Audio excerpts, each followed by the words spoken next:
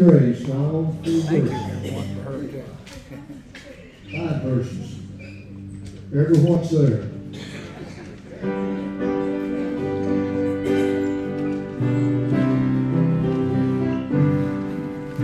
Everybody sing.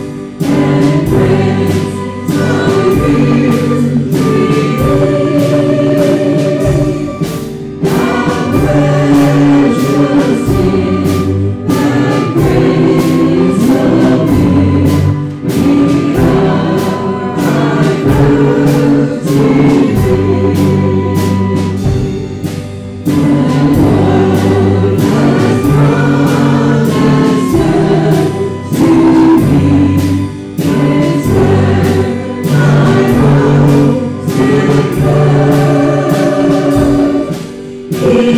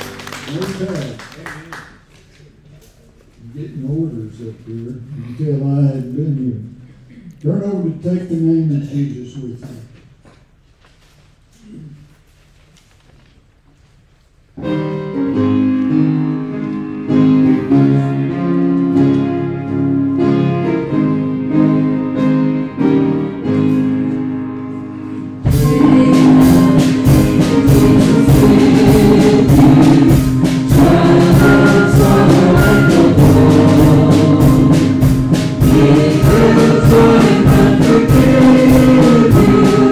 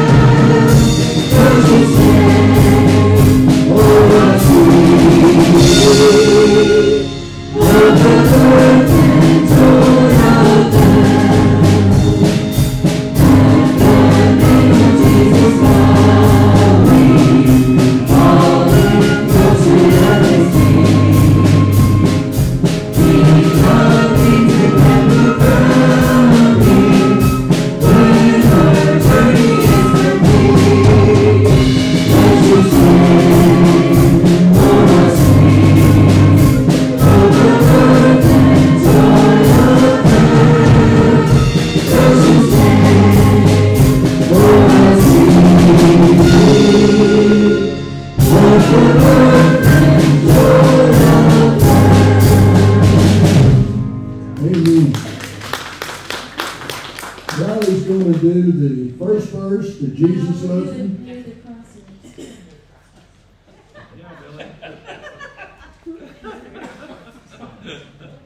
We're going to do near the cross. I can't read. Well, you're used to these, right? No, it's not that. I just didn't read. Warm up, Lord. Near the cross.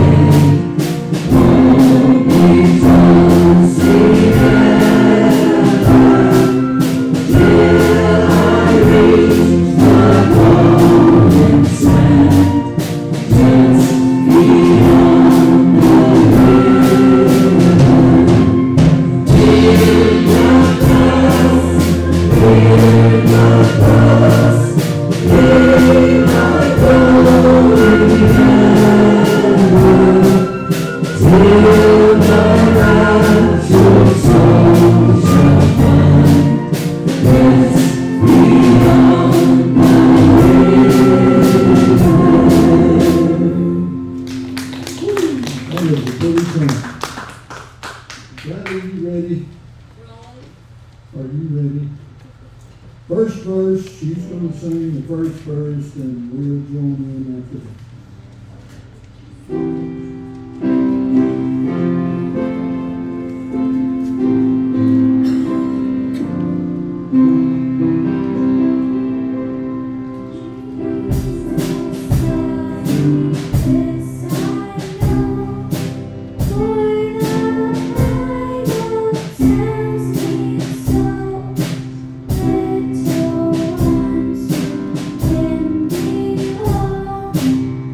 They are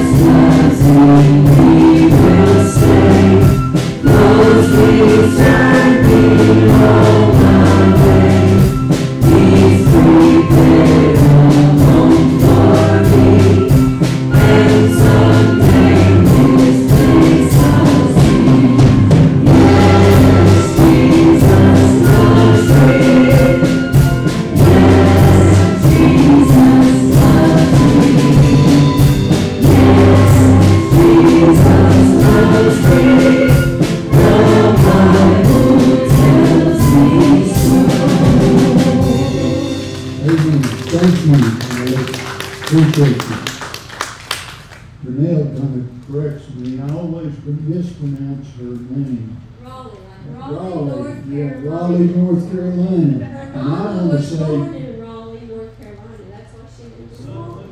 I want to say Riley, but I could mispronounce a lot of things. My older sister was an English teacher, and I get corrected a lot. Just the way I am. That's right. Don Trader, you can come up here and lead this. I'll go ahead. The old rugged cross, every verse.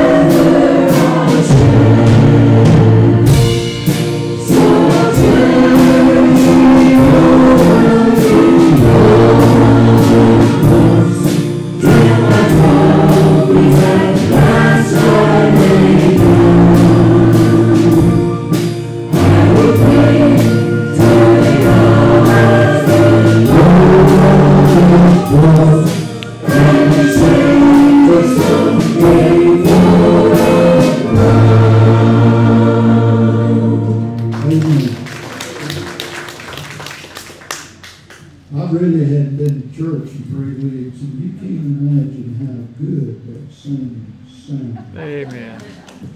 About a week in that, when I was laid up, I didn't want to hear nothing. And I was kind of like the old calf laying out in the pasture with his ears down. Leave me alone, just leave me alone. That's all I wanted. It's so good to be back. Mary Ann, thank you so much. And Mary, thank you. The group, thank you. Like I said, I hope this week we'll kind of get back to normal.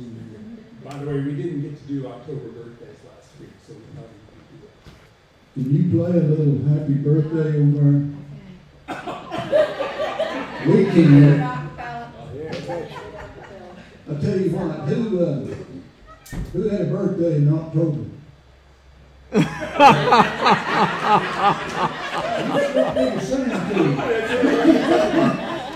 Have any anniversaries in October?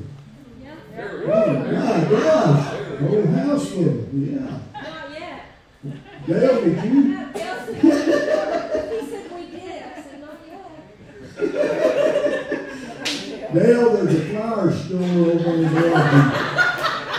They've always got them made up. Last week, and believe it or not, I went in there about this Wednesday and bought my wife a little bouquet for just putting up with me. Oh, what a nice guy. It was pretty sweet, yeah. She thanked me, yeah. Earl said you needed a big bouquet for that.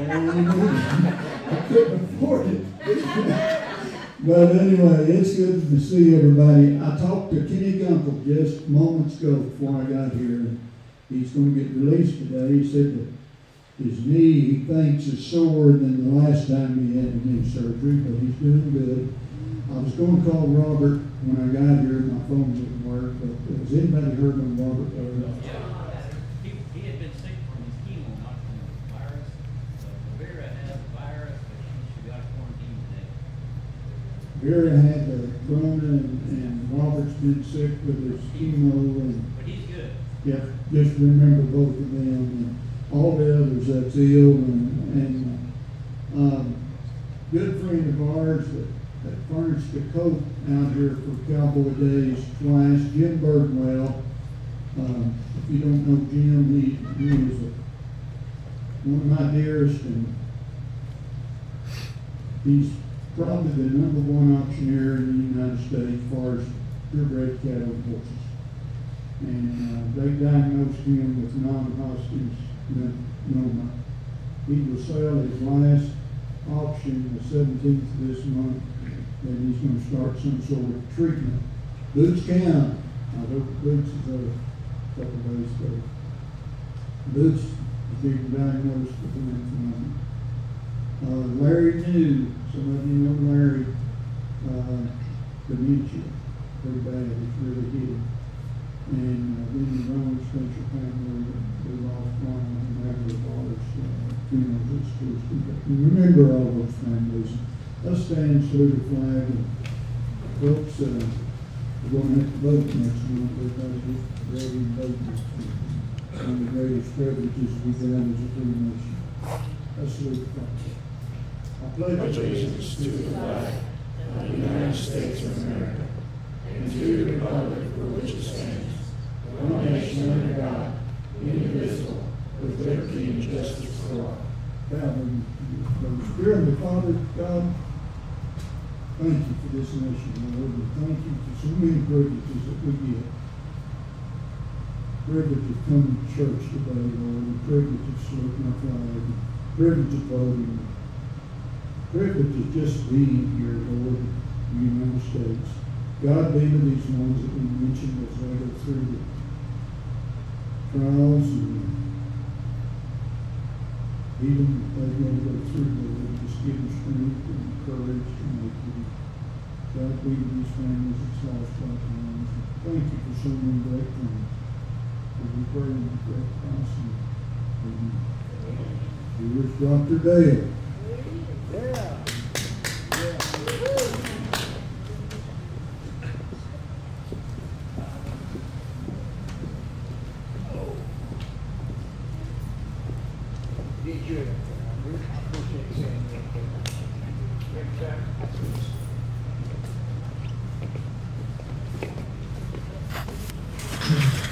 I really enjoyed watching Kelly's reinforcement of Lolly as she was singing this morning. She was beating time to music on her back. My mom used to pat my back too, but a little bit lower than that. So I don't know about that, but Lolly, thank you very much, honey. Nice to get the praise band out in the audience. Looks like a lot of folk came. I was thrilled yesterday. We knew that there was a parade going on in Apache and Elgin and Fletcher, and I was so thrilled to see a gray horse going down the street with Billy on. I thought, yeah, praise the Lord. It was good to see that happening yesterday. It's good to see folk here that have been ill that are back with us this morning. I know my daughter's been very sick for a couple of weeks. It's just good to have her here. Jim and Jean went through it. So many of you out here are tasted this thing.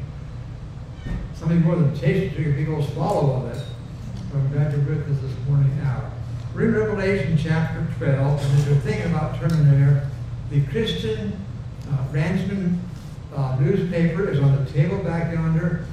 Take one home with you. We get these every month. We get a new paper. They look very much alike, so maybe you think we've already got one of those, but they come out every month. And take one home with you. It's got some good stories about the same kind of thing. People have been saved. A lot of them have been in jail or something of that sort. But, take one home and get to enjoy these stories with you. Chapter 12 in the book of Revelation. Chapter 12. And the whole thing changes at this point. We've gone into the introductory part of Revelation. And now suddenly it centers in the real thing that's going to happen. We're going to see a woman and a dragon trying to consume a child born of that woman. This is going to be Israel and Jesus Christ. And through the whole book from here on out now, it's going to be Israel and Jesus, particularly Jesus Christ, and the attempt of Satan, whoever he's seen by, the red dragon, or whether seen by the serpent, same person. God tells us in the same book called Revelation, the serpent and the red dragon, the same person.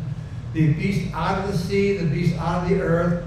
The point is always this. In every case, they're always against Jesus Christ. That's the whole story.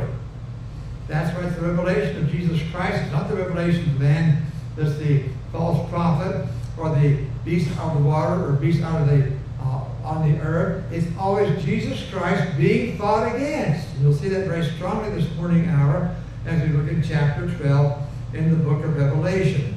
So I trust you'll keep that in mind. This is not a book of revelations. It's one. It's about Jesus Christ. And on the part on the other side of it, it gets very strong at this part here. It's Satan's hating his guts. Use the phrase we use here among ourselves. He can do everything he can to destroy this one called Jesus Christ. But we'll just go to the Bible chapter 12 and go down through it and look at it a little bit at a time and get that theme going in our hearts and lives. Let's pray together this morning and then let's take a look at this particular chapter God has for us. Father, I thank you so much for these wonderful people that have dared to be out in a very treacherous day and age in America. I thank you for the wonderful praise band and how they have loved you and served you, and many have come and served and practiced and served you in their work here at a price to themselves. And I pray that you'll just bless them for paying that price and use them greatly for it. And folks that are here are kind of a little bit shaky about the disease and how much we should have of community get-togethers, social get-togethers, and so forth. But thank you for those who are here. May they really get something from the Word of God that they can take home with them. They'll say, yes, it was good for it to be here. Yes, I got something for my heart, my life, my spirit, and may they leave here changed and encouraged in the things of Christ because they've been in this particular sharing this morning hour. Thank you for your love. Teach us by your Holy Spirit. We resist Satan and all the hosts of hell that try to keep us blinded and deaf to see or to hear what you have for us. In Jesus' name I ask it. Amen. I want to get to this little guy here. This in the book. This one called Jesus Christ. But it starts out by saying, a great sign appeared in heaven. A woman clothed with the sun, with the moon under her feet, on her head a garland of 12 stars. Then, being with child, she cried out in labor and in pain to give birth. And another sign appeared in heaven. Behold, a great fiery red dragon, having 7 heads and 7 horns and 7 diadems on his head. His tail drew 1/3 of the stars of heaven and threw them to the earth. And the dragon stood before the woman who was ready to give birth to devour her child as soon as it was born. She bore a male child who was to rule all nations, and with a rod of iron. Her child was caught up to God and his throne. Now what God has done for you here in these 5 verses is given you the whole scope of redemption. From the time that Christ was born to the time that Christ was taken to heaven in the ascension, Acts chapter 1. That's all that's given, this whole thing, in just 5 verses of Scripture. And he's on a throne. Hebrews tells us this. He's on a throne praying for us in Cowboy Church and others that love the Lord Jesus Christ. That's what he's doing right now. 5 verses, the whole thing's given to you. That's got a synoptic that's really a great thing for us to understand. She bore a male child to rule all nations.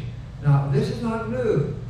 If you can think back real quick, it's back in chapter 2 and verse 4, same thing, this rod of iron.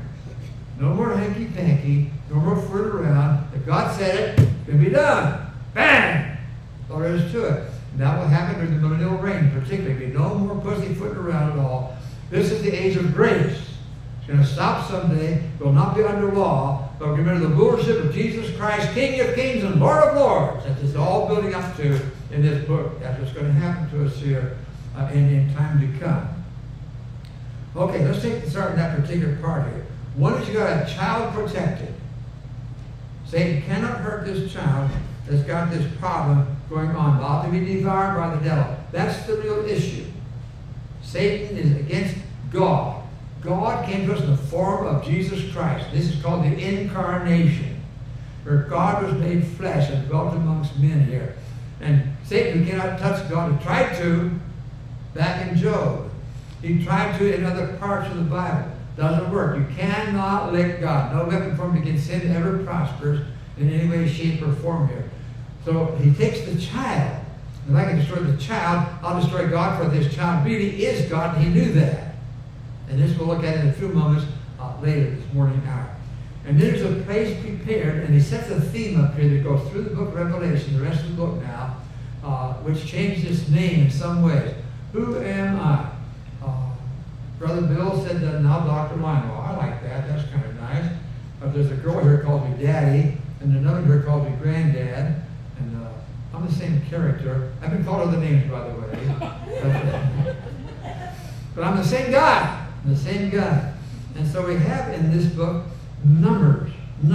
And this woman is pursued by the enemy here for 1,260 days. The Jewish people had a 30-day month, and they had a 360-day year, and therefore they say it in different ways. This is 3.5 years. A month, 2 months, and a half a month are 3.5 years. And he does this in 3 different ways, which you'll see through the book if you go through the thing. It's all the same thing. Why change the timing? The way he says, I don't know. I don't know. But I know that I'm called certain names because of certain roles in my life. You are called certain names because of certain rules in your life. They all tell a story about you. Why the different numbers, I don't know. Different types of numbers, I don't know that for sure. But this fight he has here, you're going to find us going to turn from Jesus Christ. And we looked at this morning in the Sunday school class we have here. When you can't hurt somebody you're angry at, hurt the person they love. When you can't fight God, fight God's children, because that hurts God's heart. We fight his children here.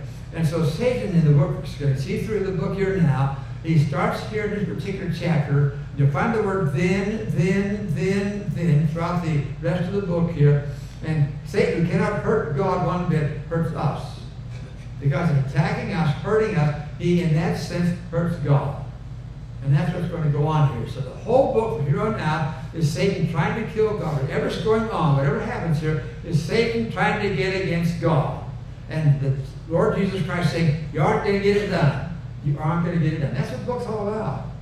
And no matter whether it's a beast out of the sea or a beast off of the earth or a red dragon or whatever it is, it's always that simple battle. It's not some big fancy thing happening here that's going on. So the child is protected. A place is prepared.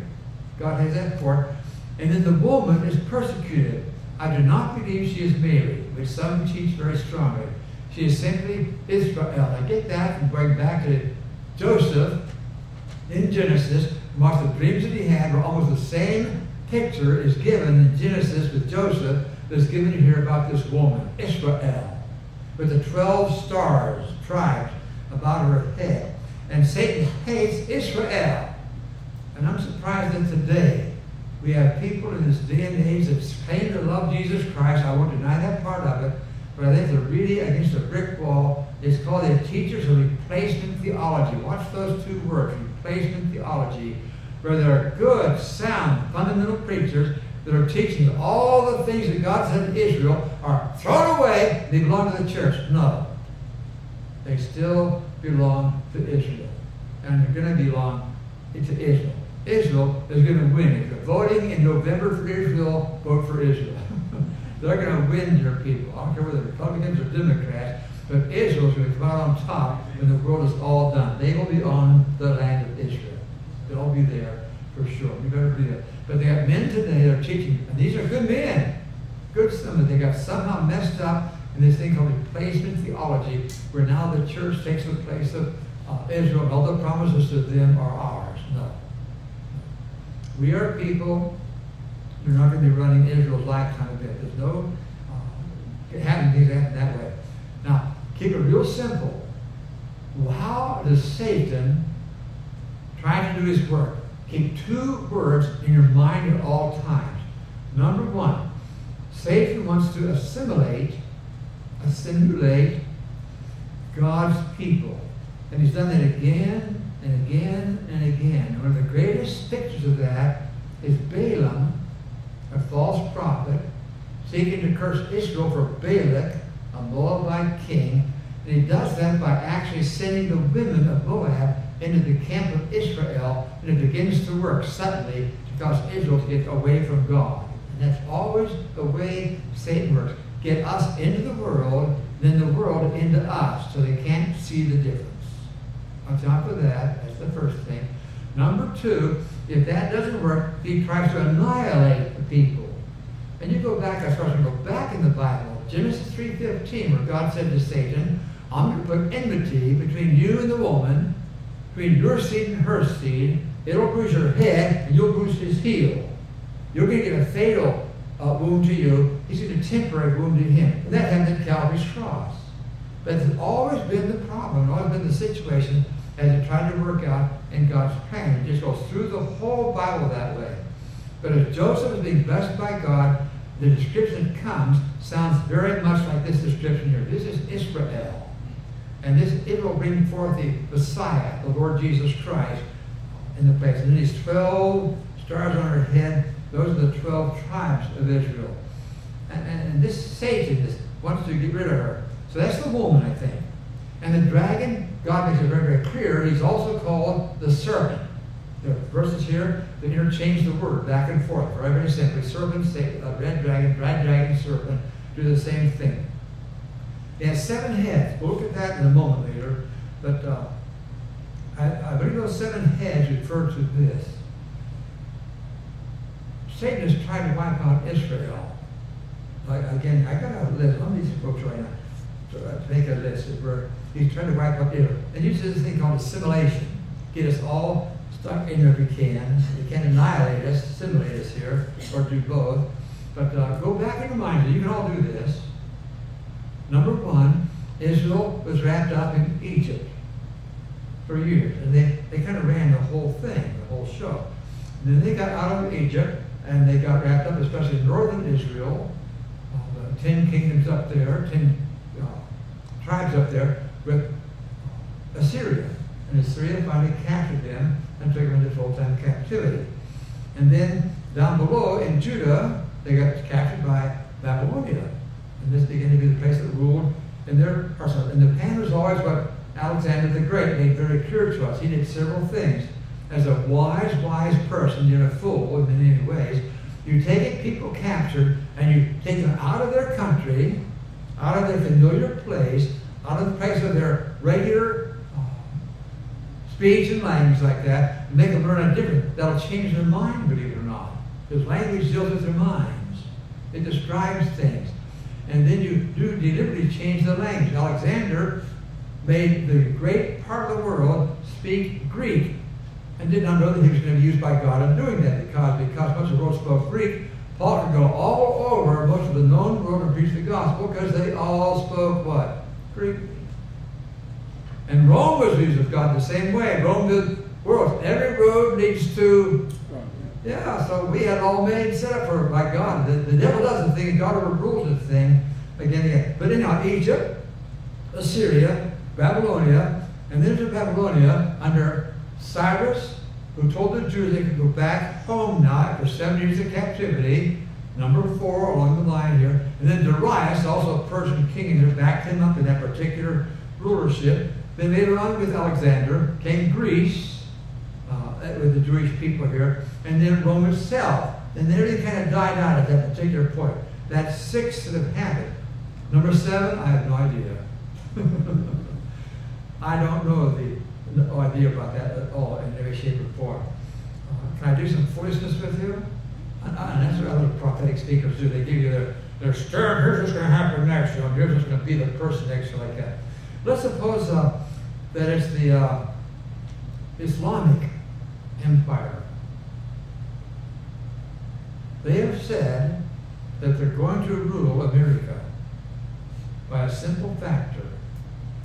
They're going to have more children than we who pronounce abortions and planned family parenthood, and then their children very quietly, without a shot being fired, will grow up and blow you out. That's America. Also going to be the whole world that way. You watched England recently, you watch how subtly there's so many in that category over there, ruled by the Muslim caliphs or ruled by Islamic sultans. And he's not a Muslim we know of, but a world ruled by an Adolf Hitler. Somebody because they think that they are called of God, but have the pure Aryan race.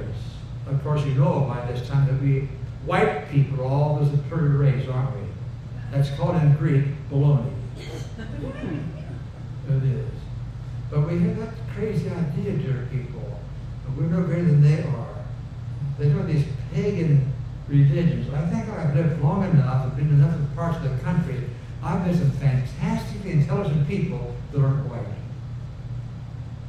They could be what we call redskins. They may be black. I even learned from the blacks. I was eating supper with a pastor in Sweetwater, Tennessee.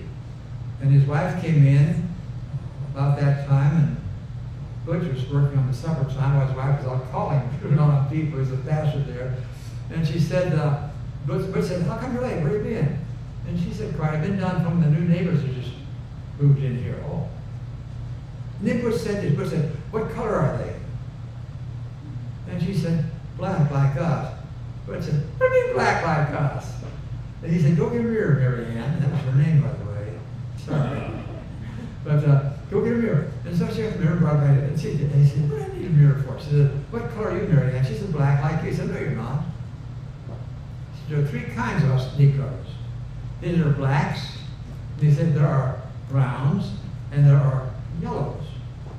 And he said, Dale, I want you to understand, you think the whites and blacks have a problem. You got to try the blacks and yellows. They got problems too. And this goes on again and again, this thing happening. Wiping out this pure people. I wanted to say that to say this. I've met some fantastic, brilliant black people. And I have some wonderful, tremendous, dynamic Indian people that are just tremendous. In fact, for years, I've tried to prove that I was an Indian. I did. I have researched it. I think people research it with me. We've gone through all the files in Pennsylvania, believe it or not. And we've done all kind of physiological things to see if I act like an Indian, look like an Indian. I was sent by Bill David out in Arizona a few years ago, who's a Navajo Indian pastor.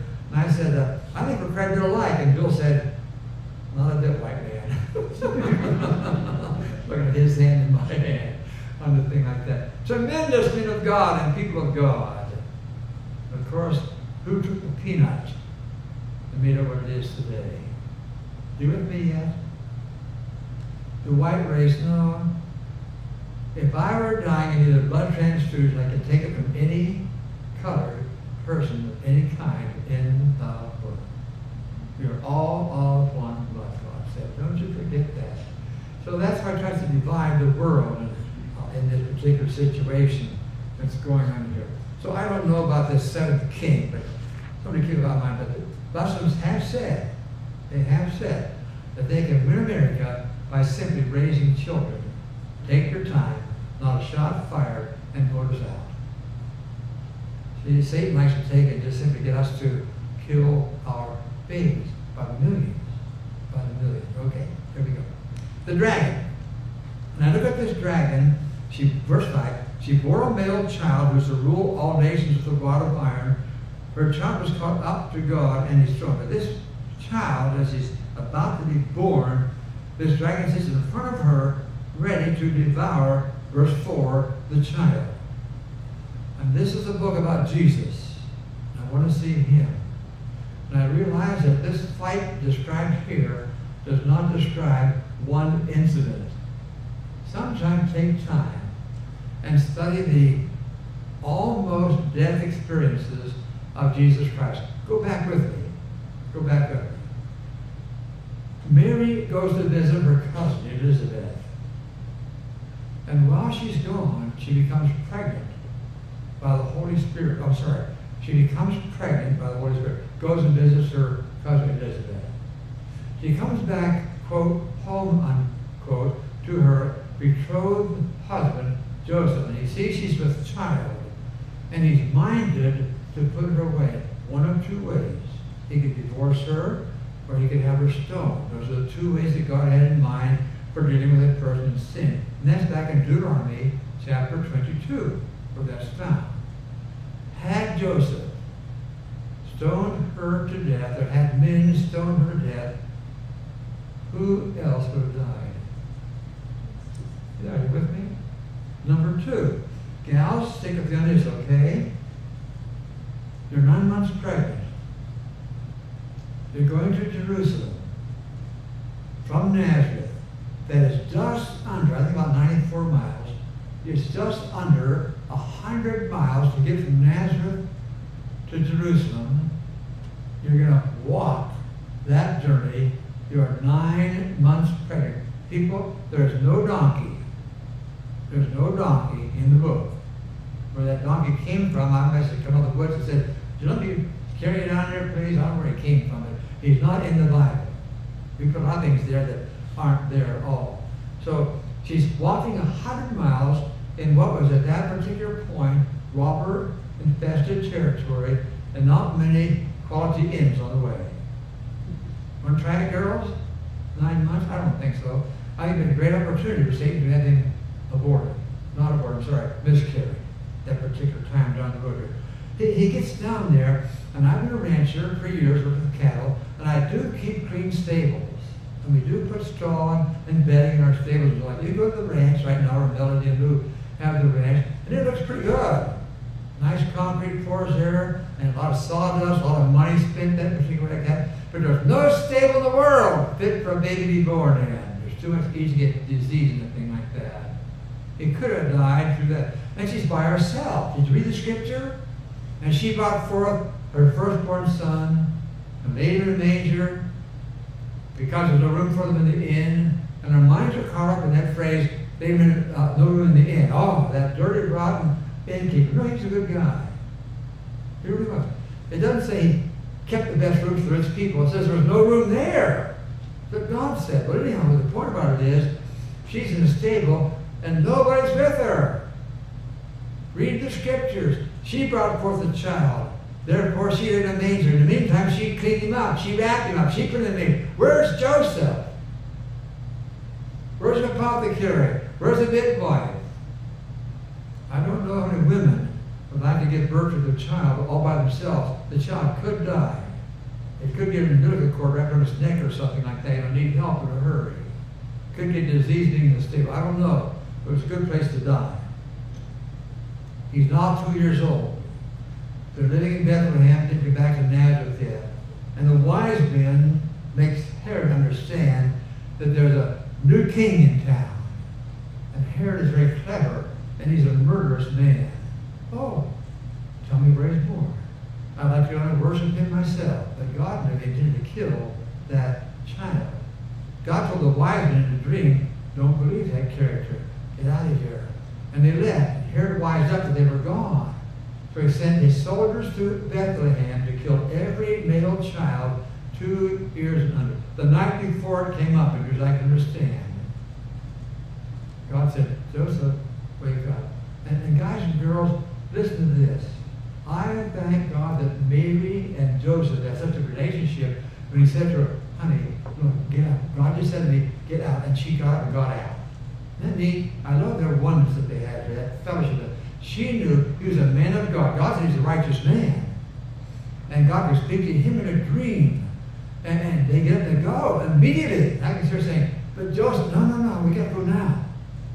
And they left their home, and all they had a donkey this time, by the way. But they had this situation going on. And they're gone. Because they've been there in the morning, they have to be gone for good by the death of the little child going on there alone like that. Jesus grows up. He goes to the Mount of prayer. He's facing God in prayer there, and Satan comes and tempts him. One of the temptations is he takes Jesus. He said, let me take you to the top of the steepest thing here in town and cast yourself down and prove that wonderful scripture that says he will give his angels charge over thee to keep thee in all thy ways. So let's just do that, okay? If they jumped out that temple, dear people, I've seen it. I've seen the spot. He would have been a dead duck. You don't call that thing. So there's another attempt to take this person's life if he can do it whatsoever. Did you ever go to Nazareth? Nazareth is a beautiful little town. It's quite bigger than what it was when Jesus was born there, or Jesus lived there, excuse me, in the place. But Nazareth is on the edge of a cliff. Down in Haiti, there's some cliffs in Haiti. And when a foreign nation sought to fight Haiti, the king of Haiti at that time didn't know how to fight because he did not have enough soldiers to do it. And he did a very clever thing. He took what little army he had, and he called for the troop to come and march across this particular rise before the viewing stand of this foreigner that they thought was trying to, by war, take over Haiti. And they marched around. And then he called for next troop. And they come around. What he did not know, this foreigner, was this. The king had his soldiers in Haiti trained at this point that when they would disappear off this high ground, they would change uniforms.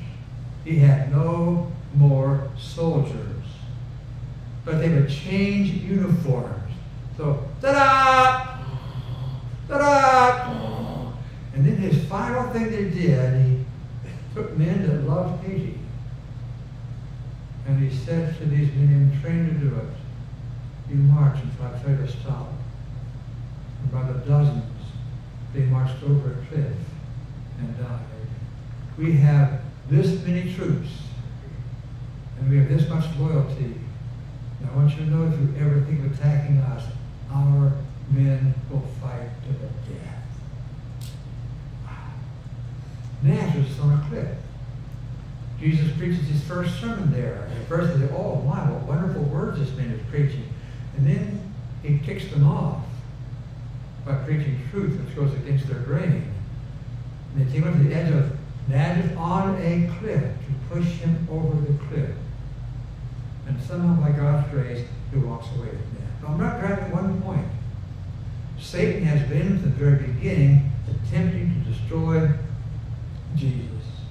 And then there are several cases in the Bible. One of them is in John 10:31, where he preaches and says, as the Father is, so am I. Makes that very clear in the relationship. And they pick up stones to stone him. One time, two times, several times. And anything they can do to destroy this one called Jesus Christ. Did you ever go to Gethsemane and watch the prayer in Gethsemane? The plan had been, it's way back in Isaiah 52, Isaiah 53, there's going to be the cross. the crucifixion of Jesus Christ back there. And as it comes to that point, Jesus goes in his weakness to a prayer life in Gethsemane.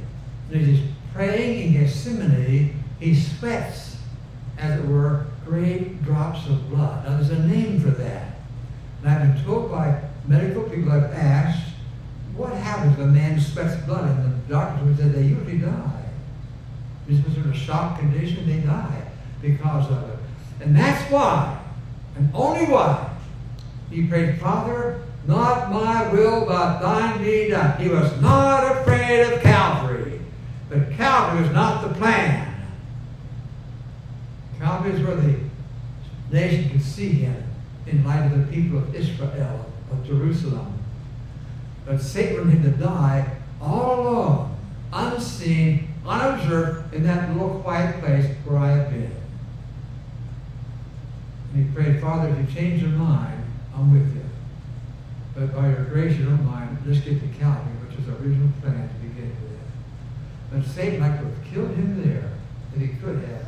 But angels came and ministered to him and took care of him at that time. And then in Matthew 27, he finally got to where? Calvary. And died for our sins. Did you understand? That's 10 places where this one called the Red Dragon has always tried to get rid of the deliverer of Israel. That's always been his plan. And what's going on to the rest of the book of Revelation is not a beast out of the sea and a beast out of the sea, out of the land. There's a matter of Satan fighting Christ. It's the whole picture here.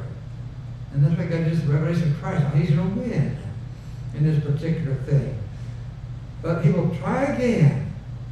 He's not through yet. And that's why Christ will come riding out in Revelation, eventually on a white horse, to war against Satan in a place called Armageddon, and Jesus Christ is gonna win. Napoleon Bonaparte said that Armageddon, where the Armageddon fight will come, is the most practical and perfect piece of land for war that we've ever known in history. And that's where they're gonna settle it. Well, I'll tell you, he's gonna win right now. I got that all figured out. Read the book, read the last chapter. It's gonna be Jesus Christ. We need to believe on that. But this war is not new. If you take your Bibles and go back to, well, it's here. It's here. Let me see. Look at verse 7 for a minute. War broke out in heaven because of this situation going on here. War broke out. Michael and his angels fought with the dragon, and the dragon and his angels fought. Back in verse 4, so the fight's all talked about here. And Michael says, "Oh, no, you're not. No, you're not." To read about Michael, you need to go back and study Daniel, which is a prophetic book, which I'm not getting into at this point in prophecy. But Michael's back there, and several things happen, and you need to know this by the person called Michael. His descriptive title is Michael the Archangel. Now there are several archangels, but he is Michael the Archangel, the defender of his people, the Jewish people here. Very, very much. Back in the book of Daniel, Daniel's praying. And he's praying, God, I need an answer to this particular situation. And God says, Gabriel, hey, go down and answer Daniel's prayer. And Daniel's praying, week 1, week 2, week 3, nothing happening. And suddenly Gabriel shows up. And Gabriel says to Daniel, you're beloved of God, God loves you. You're so faithful. The answer came, but you kept on going. I'd have been here earlier, except that the Prince of Persia, and God begins there to open to our minds this demonic personage in the world today. Because you're going to find out in Ephesians chapter 6, we don't wrestle against flesh and blood, but against principalities and powers, against things in heavenly places. You'll find it back here in the book of Daniel, that what's going on here is a satanic battle against the things of God. And God has a message for Daniel, and Satan says, I don't want to get it. And so he sends the Prince of Persia. And there are at least a dozen evil spirits in the Bible. And God is showing us here in Daniel and with Michael that there are some that are the bosses, the leaders, the princes of the whole situation. If you don't believe in that, try this one, okay? Then we'll go back there a minute. You come to church on Sunday morning. I'm not going to hurt it. But a teacher or the preacher preaches a dynamic, wonderful sermon. And you're sitting there. And then the sermon's over. And you walk outside and think, I can't remember everything he said. You ever been there? Or you're very, very faithful. You're up at 5 in the morning. You're reading the Bible. Oh, that's good stuff. You close the book up and go outside. What was I just reading? You ever been there? Oh, good. Glad to hear that. Did you ever read the Bible about the spirit of deafness? That's an actual name in the New Testament. Spirit of deafness. You that have tried with your family or friends to witness about Jesus Christ, you can quote it at the drop of a hat, 10 or 20 or 30 scripture verses. You quote very, very simply. And you're with this particular person, and you know there's a hunger in their heart for know Christ as their Lord and Savior, to have some spiritual help on some particular field, and you start to quote, and then they get up and they go. And you know exactly how to quote it. It goes off real quickly, very quick like that. Did you ever hear about the spirit of dumbness? Spirit of blindness, spirit of deafness, spirit of dumbness. I never take any illness just off the top of my head, because God speaks of a spirit of infirmity in the Bible. These are all satanic spirits, dear people, in the Word of God. There's about a dozen named in the Word of God. I'm careful with those. And it makes me realize then that God has in his economy, Satan has his economy, the fact that there are leaders of nations, Prince of Persia. Daniel also talks about chapter 10, the Prince of Grecia, because when Gabriel gave his message to Daniel, he said, I've got to get out of here now, because when I left, the Prince of Persia, fighting with Michael, who came to give me freedom to go and take this message to you, now the Prince of Persia's come, and it's not very easy to battle that way. I'm going to help him out. And they did. They got to a stalemate, and went back to Mary. We all know what happened. It tells that in the Bible. But there are evil powers out there, principalities and powers. God calls in Ephesians chapter 6. And God tells you and yourself, get your armor on. I don't know if you know Charles Stanley, Dr. Charles Stanley from Georgia, but anyhow, he never gets out of bed without putting on the armor of God for his clothing for the day. 6 pieces in the book of Ephesians chapter 6. And not one piece for your back. We stand against the enemy. And that's what's going on here in this particular theme that's here. But Michael is called the prince of the people of Israel. He's called the archangel of God. Daniel 12:1, he stands up for the people of Israel. So he's in this chapter here with no surprise whatsoever. And dear one, I'll tell you something, he's going to win. He's going to win. That's what the theme of the rest of the book's going to be. Satan versus God, and all these other things are in that same category. Understand? Isn't it simple? I think it is. I don't myself think there's a lot of mystery about this part anyhow. And so when I see these other things, the beast out of the sea and the beast of the earth, the red dragon, they are just simply satanic ambassadors, ministers, that have one thing in mind: destroy Jesus Christ and the work that he's come to earth to do. I think it's a relationship. Very, very simple. Now with me in prayer, please, would you? Father, thank you for the Lord Jesus Christ. He won. He's still winning. I thank you, God, that when we look at all the things happening in this world, we are on the winning side. Thank you for that. Teach us in this book. And maybe be a people walking in victory and not walking as victims because of all that Satan does to us. He will attack us in order to hurt our Father when he cannot hurt. Bless these people. Take them home safely. Grow them greatly. Use them wonderfully for your honor and your glory. Bless our dear people that are still ill, still sick. Bless those that are suffering from the loss of loved ones, God. And may they realize that, yes, Jesus Christ is alive. Yes, he's going to win. Yes, we may be in temporary difficulty, but we are on the winning side. Blessed is this end in Jesus' precious name. If there's somebody here that's not on Christ's side, not born again with the Spirit, bring them to that place. In Jesus' name I ask it. Amen. Good morning. God bless you. Take up a Christian rancher on your way out.